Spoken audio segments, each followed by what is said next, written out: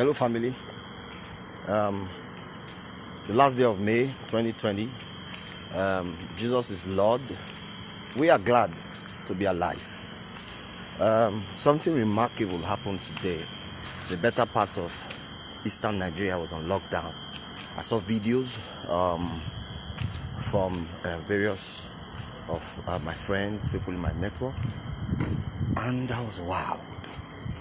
So one man from speaking over the internet, speaking over Facebook, maybe YouTube, then makes an order. He makes a call, and this call was heeded by every single flesh, every single human being, every single soul across Biafra land. There's something there. I want people to look at something there. Now, this man is not an elected president. This man is by no means in a democracy. That means he didn't get the voting of the people who he is addressing. He didn't demand their vote. Why? The man came with a proposition. The man has an idea. He calls the idea Biafra. Now, I'm telling this message to the church, and I'm very, very upset. I'm very, very sorry for speaking to the church from the viewpoint of the world.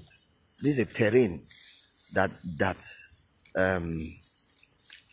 false prophets actually use to minister to the church. Do you understand? They speak from the viewpoint of the world. Now, many of us will speak, since Nnamdi Kanu is anti-Christianity, is anti the Christian church. But the guy is doing something. He made a call. I took some time to listen over to that call.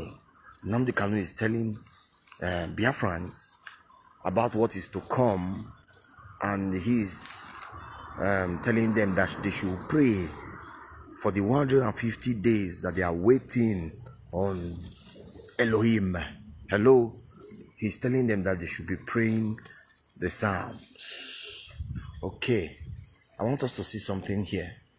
I've seen a leader that is visionary. I've seen a leader that has an ideology that will liberate not just the Igbo man, an ideology that will liberate the African from the shackles that the West has put on us.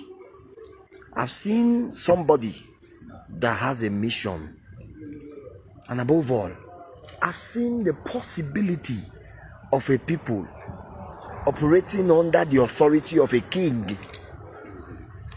even inside the democracy. Did you guys get what I'm saying? Did you guys get? Did you notice? It's possible to be under the authority of a king, even when you are practicing democracy. Church of Jesus Christ, Ecclesia, Nnamdi Kanu is teaching you. Nnamdi Kanu is teaching you a lesson now. You have to listen to that guy. He's teaching you a lesson now. You may not listen to what he's saying, because what he's saying is talking about a messianic arrangement for a people. But I want you to listen to what is happening. Listen to the interpretation of Nnamdi Kanu. He's teaching you that you can give your allegiance to Yeshua HaMashiach even under a democracy. That it matters not what Caesar is telling you in democracy. It matters not what they are telling you, the law of the land, or what the governor is saying, or what the president is saying. Nnamdi Kanu is teaching you. Nnamdi Kanu and the Igbo people that heeded to his command, because a command, you need to listen to how that guy gave that command. The man is teaching you delegated authority. You have thrown your authority away. That's what I'm telling you. You ought to be learning delegated authority. That the man that has all authority in heaven and on earth sent you out. The man sent you out simply to secure obedience to him in all the nations. Simple. No other task. That's all he sent you to do. He didn't send you to open churches. He didn't send you to run Christian churches. He didn't send you to fleece the sheep. He didn't send you to preach and to be inviting people for breakthrough services. He sent you to get obedience to him in Nigeria. That's what he sent you, church, to do. And you have abused this authority. You have abused this authority. You have not even obeyed this man. You have not even taken him as a king. You call him Lord, but you have not called him king. One man made a statement. He's not even on ground. So the issue is even complicated the more. The man is not on ground. That was exactly what Jesus Christ was before the Roman Caesar. Where is this Jesus that gave people this command? I thought we killed him. He's not around. Where's the Jesus that cannot show himself physically? And the people say, we have taken his authority. You say he cannot show himself physically, but our obedience to him is that he's with us. The fact that we are obedient to him is a sign that he is here with us. Because his words have imprisoned us. We are convicted about his vision. He has a vision, and his vision has imprisoned us. We are not convicts. We don't have our will again. We are convicts of his vision. That was what the early church did in Acts chapter 17, verse 6 to 7. At least that's what we heard the people of Thessalonica say about them. Say they are guilty of treason against Caesar. That means Caesar said, I'm not giving public holiday. You people should go out and do your businesses. But when they heard the command of a king, all of them. Listen, they didn't elect that Nnamdi Kanu. Nnamdi Kanu was not elected by anybody. But when the people recognized the voice of the king, my sheep, hear my voice. That's what the Lord said. All of them went under the authority of that voice. Check Enugu today. Go to Imo. Just go. Go to Abia. Go across the Igbo land. If you saw anybody to take you anywhere you go to, you would have trekked your whole life out. You would have trekked your whole life out because some people obeyed their king. You go and deny that Nnamdi Kanu is their king. Go and deny it. Deny it. You have a king. Have you obeyed him like this? Have you ever obeyed Jesus like this? Or Jesus is not king again? Oh, his government is not for now, it's for tomorrow, when we die. Okay. Sit down now. Look at things. Compare spiritual with spiritual. Compare carnal with carnal. That's what we're doing here. The time to obey Jesus is now. We have been running churches since we have not obeyed him. Go and secure obedience in the nations. Romans chapter 1 verse 5 called this obedience to the faith amongst the nations. That's why apostleship is given.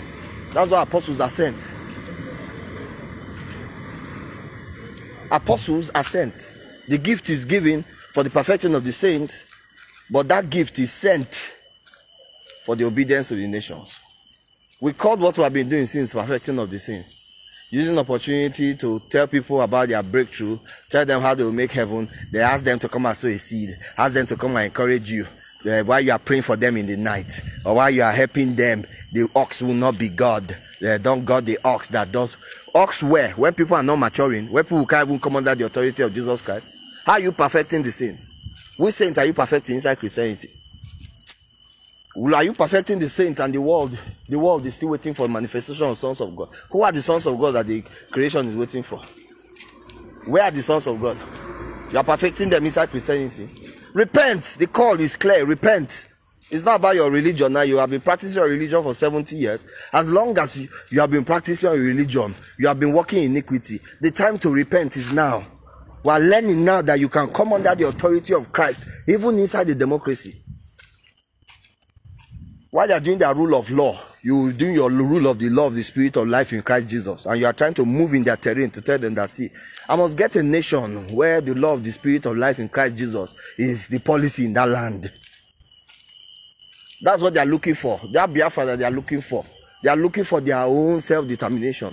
Your own self-determination is the holy nation established in this Nigeria. That's your own self-determination. The holy nation, the policy of Christ, the doctrine of Christ, established as policy, legitimate legislation in this country. Love, established as policy. Love, oh, not because you are a Christian, not because you are a Muslim, not because you are a pagan. Love, established in this country.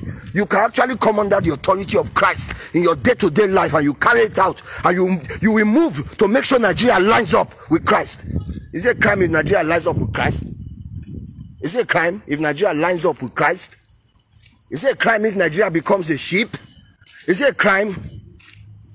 Is it a crime if the time will come that you turn on your news and you won't be hearing the criminalities that you are hearing today? Is it a crime?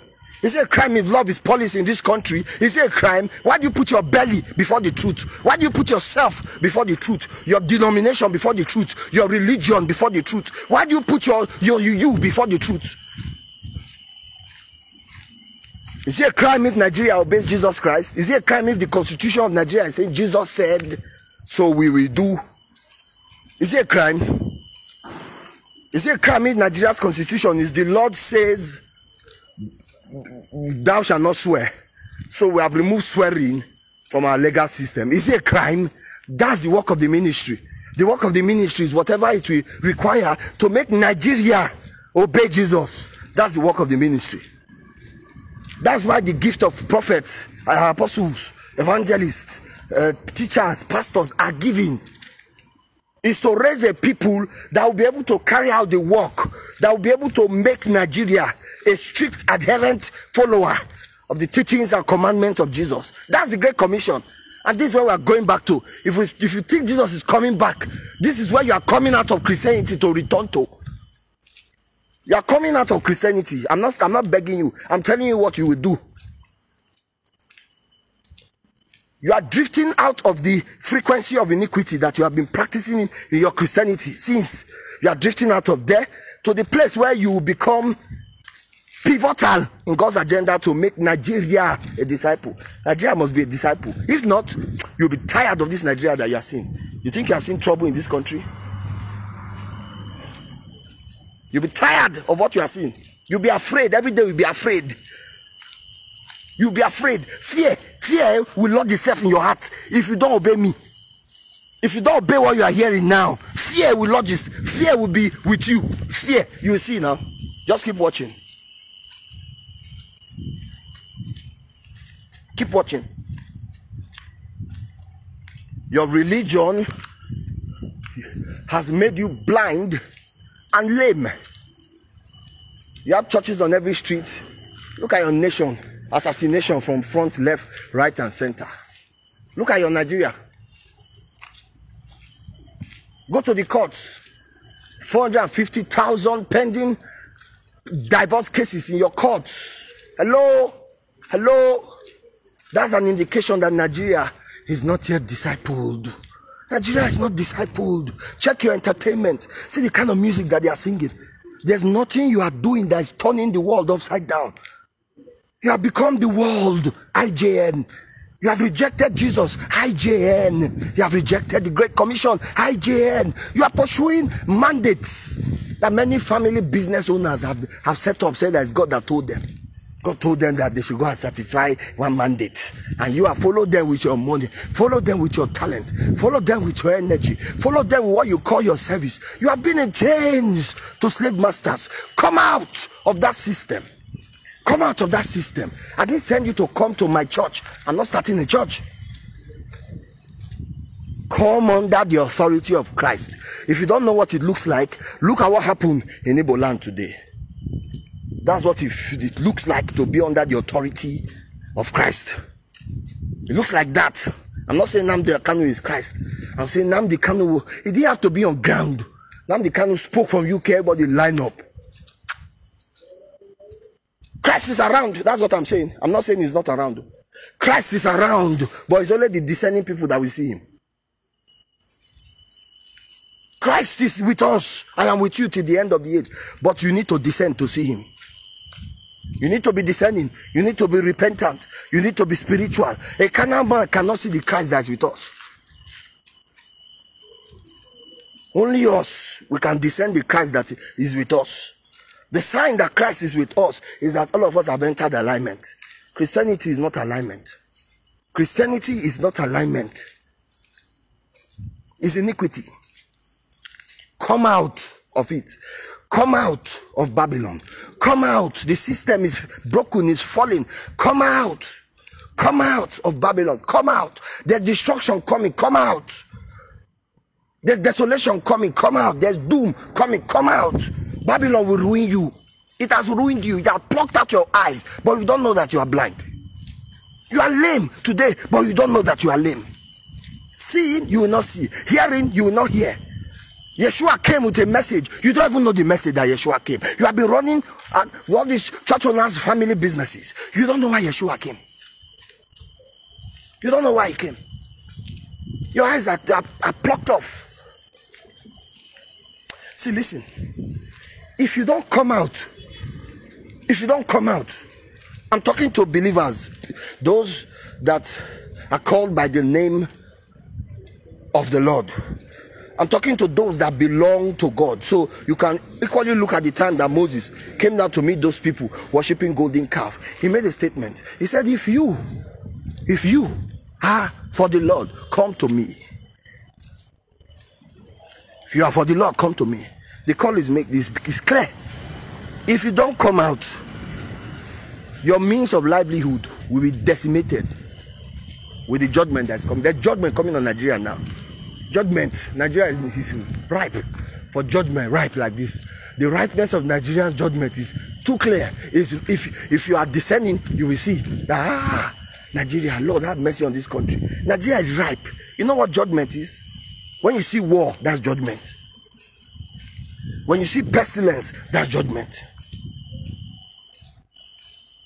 When you see famine, that's judgment. Food shortage, that's judgment. Famine too is one dimension of famine. There's still famine of the world, that's judgment. Many people running after churches, 5,000 seating capacity churches, but no word. That's judgment. Judgment. Check around. Look at your churches.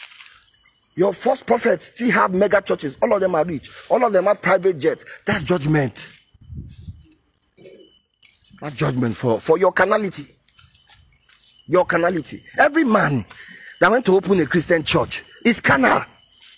Every man that went to set up his denomination, and God called me to make people rich. God called me to preach salvation. God called me to preach eternity. That man is carnal. That man is carnal. That man is carnal. And that man will only raise a carnal bunch. People that are running after golden calves all over the cities. They run after golden calves all over the cities, and they don't even know that they have not carried out the Great Commission. The decadence of their nation has not even told them that, what are we even doing here? Why is Nigeria like this? And we are still running what we are doing. The carnal mind cannot capture the things of the spirit. The carnal mind cannot operate righteousness. The carnal mind will do the world. Now the world is teaching us wisdom. You know what I learned today? I thought it's only in a human being, only one person that can do it. An entire nation can come under the allegiance of King Jesus Christ, even under a democracy. It's even easier. See, I adopt my heart for the early church. I adopt my heart for those men. I don't know the kind of depth that they had. I don't know the kind of spirit that they had. That spirit, we need that spirit now. That spirit, we need that spirit now. We need that spirit now. These guys went into Roman Empire. They marched boldly into Roman Empire with their chest. They didn't use jazz. They entered Roman Empire. And they told them in Roman Empire that Jesus is Lord. That Caesar is no longer Lord. That there's another Lord. His name is Jesus. He's resurrected. And we believe him. And he has sent us here to make this Caesar's territory a Christ-compliant territory. He has sent us to make this Caesar's territory Christ disciples. My God, see gods. And when they saw the religious system rise against them, they went and they just did a simple prayer for boldness. It was just a simple prayer that they prayed for boldness. They needed boldness because they were speaking into another economy. They were speaking into another empire. They were preaching the gospel under Roman Empire. I'm talking about a king's reign. You enter the king's territory and you are declaring another king. that can't show itself physically to those people. Because those people, they didn't see Jesus. As far as they were concerned, they have killed Jesus. The only proof that Jesus was around was these bold men that were moving in the streets to say Jesus is Lord. And so everybody should line up with the new Lord that has come to show himself as the highest authority in heaven and on earth. All they did was to pray for boldness. My scripture tells me that an earthquake happened. They just prayed for boldness. They prayed out of Psalm 2 or Psalm 82 when they said, indeed, the nations have come together against us. Acts chapter 4, boldness was what they prayed for. They didn't pray for breakthrough. They didn't pray for money. They didn't pray for all what Christians pray for today. They prayed for boldness because they knew that they were inside the Roman territory and they were declaring the reign of another king. Boldness was all they prayed for. Earthquake. The whole city started to shake. The Holy Spirit fell again. Only boldness. Why did they require boldness? They were coming into Roman Empire. They were declaring another empire. They were declaring another monarchy. A God-ordained monarchy. God's monarchy on the earth. Roman Empire said, do this. They said, no, we will do it like this because our God said so. Our Lord said. What mess with those people? You see how they were killed? You see how they were killing them? You see how they were killing the early church? Check your history and see how these men were decimated. Check and see how they were killed. They were martyred. All of them were martyred. The ones that were bearded was bearded. The ones that were sawn asunder were sawn asunder. The ones that were defied were defied. The ones that were fed to lions were fed to lions. Why? Why? Listen, they were running against the thread of an empire. The leading empire of the world at that time. The Roman Empire. They were running against the thread. They were telling the Roman Empire that they must come down. Christ must reign until his enemies are brought under his feet. Now, what have we had? We have a democracy where people have freedom. Even the gay man is telling you that, man, I want my own government here. Give me a gay government. Give me a gay system. Yes, he's using his freedom that the world has given him. Mystery Babylon has given him an intoxication, and he's using his freedom. We have freedom of speech, freedom of expression. We have freedom of every freedom. Democracy promotes freedom. You even have a better opportunity to bring a better solution to your nation as per administration of our territory, administration of our talent, administration of our people. You have a better opportunity because democracy provides a palatable ground for the church to enter and bring another system right from inside that system. But you see, what have the Christians done? Come under the authority of Christ. They said no. They like the authority of men. They like the authority of charlatans. They like the authority of diviners. They like the authority of businessmen that have come to carry Bible and cassocks. They like the authority of all those fine boy preachers. All those fine boy preachers. Fine boy apostles that are apostles and apostles of their bellies. Democracy afforded us an opportunity to boldly declare our message, boldly declare our counsel, boldly declare our gospel. Come against the trend, come against the system. It's not about submitting to Rome. I'm going to say pray for leaders and pray for men of authority. At that time, Romans 13, the Rome was already taken for Christ. Rome was already obedient. That was why the men were not a terror unto good works. They didn't have a Taliban government. They were not practicing democracy. They were under the authority of Christ. Rome was taken by 66 AD. At the time Romans 13 was inspired, written, that church that he was addressing in Rome, that church has already delivered Rome.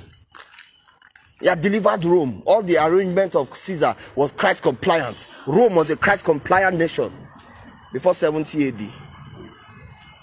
Take it from me. Romans 1, Apostle Paul just came into Rome, introducing himself to the people that, man, I came here to secure obedience in this land. By Romans 13, their government was already obedient. Then he started to tell the people, you know, all over this world, we're coming to turn the nations upside down. But you must be submissive to the leaders, because all these leaders now are elected by God. Do you understand that statement? That statement was not written to Christian denominations. That statement was written to a victorious church. They were not divided in denomination. There was just one church, one people doing one work to secure obedience to King Jesus Christ in Rome. And he told them that, you see, these men are not terror to good works. So as you are here, said they'll be happy that you are here. They'll submit their police for you to run your agenda. Because the church has agenda. We are not seeing work of the ministry. We are not seeing work of the ministry. It's now that we want to become spiritual now, that we want to start work of the ministry. You are going to be seeing prayer works all over the place every time. You are going to be seeing work. That is now you want to see work of the ministry. It's now you want to know why somebody is a pastor. This is the time you want to know why somebody is an apostle. This is the time you want to know why somebody is a prophet. It's the time. You see, the end time is the time for the greatest manifestation of the glory of God. And that expression is called ecclesia. We are flowing out of Zion. Rivers have not started coming out, but you will see rivers. You will see rivers. You will see rivers. You will see rivers. Rivers are coming out when people come under allegiance to King Jesus Christ. Come under allegiance to King Jesus Christ. It's not a big deal. It's not a big deal. It's not difficult to obey this man. It was not difficult to obey Nnamdi Kanu now. Nnamdi Kanu is a mortal, mere mortal. It's a mere mortal. But his God is using him to teach us something. That we can actually, as a people, obey. I'm not saying worship Jesus. No, that's not what I'm saying. Obey Jesus. Because the time has come. Obedience is better than worship. Obedience is better than sacrifice. The time has come now. If you really are naming the name of the Lord, obey him. Do his will. What's his will? Get Nigeria. Get your respective nations. Everybody lie down. Drop your crowns. Drop your thrones. Drop your ambitions. Drop your life at his feet. You're not telling Christians that. Christians' life has already dropped. The church life has already dropped. Because they are no longer Christians. A Christian has himself in the picture. Now the church life is already dropped. The guy is not looking for anything for himself. His own is to get the nations to drop their life. Everybody that plays a significant role in the sustainability of cities must drop their life. Everybody's life must be dropped. Look at that, what I saw today. Blew my mind.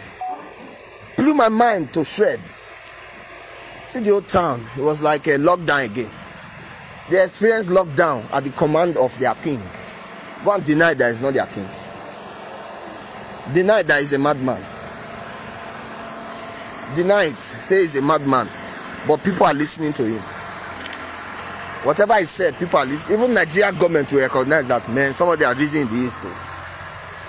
The world will recognize from what happened today is a sign that kingdom governments will come back and they will topple all this rubbish democracy. They will remove rubbish democracy from... You will not even imagine that democracy was even there before. Kingdoms will come back because man was not made to practice democracy and rule himself. Man was not designed to rule himself.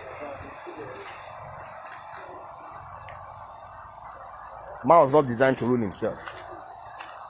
Man was made a king. And his kingship, his dominion on the earth is established when he is under the authority of God. So we need that kingdom back. We need that kingdom dominion back. And Christ, Yeshua Mashiach, has brought it. We are coming back with kingdom values. Coming back with kingdom mindset. Coming back with kingdom culture. Coming back with kingdom education. We are coming back with kingdom government. Where everybody is obedient to Yeshua HaMashiach. Every flesh, even goats, virus, bacteria, all of them are obedient to Yeshua HaMashiach. We now need the people that will secure this obedience. Carnal people cannot do it. Denominational Christians cannot do it.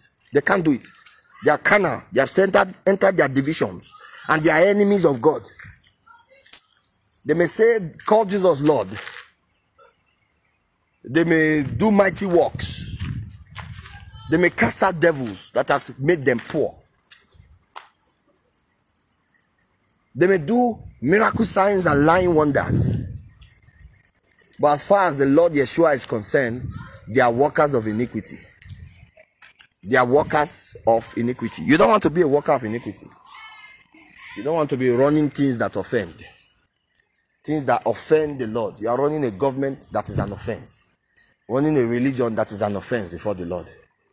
You are running a system that is an offense. Building institutions that are offenses before God. Educational system that is an offense. Economic system that is an offense.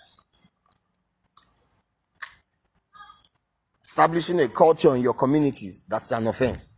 All those things will be bundled out of the scene. Why? People want to see their king.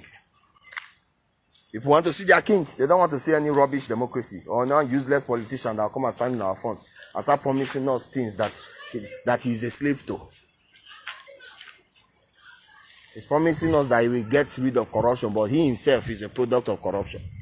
We don't need to see all those useless politicians anymore. We want to see king. He can't produce himself, but he wants you to have faith so that you will see him. He wants you to have faith so that you will see him. He wants you to have clean hands so that you can deliberate with him. He wants you to have a pure heart. Your motive must not be about money. Because it's money that ruined the Christian church. So money, mammon. That's what are ruined the Christian church. Mammon and carnality and self. That's what are ruined the church that we can't even see. That we are just another people that have Jesus' brand. No power to come under the authority of Christ. If you didn't learn on the 31st of May, if you didn't learn anything today, learn that you, in a democracy, you can come under the authority of Christ. In words of Nnamdi Kanu, the words of Christ. Think about it. Come under the authority of Christ. That means his words, make it policy. And run in the nations to see that you establish his words as policy. That's the agenda. That's what I want you to see today. If you didn't see anything, that's what I want you to see today. My people, Odion Ikuga in the building, I want to thank God for giving me this insight.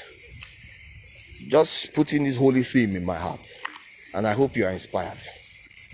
Shalom.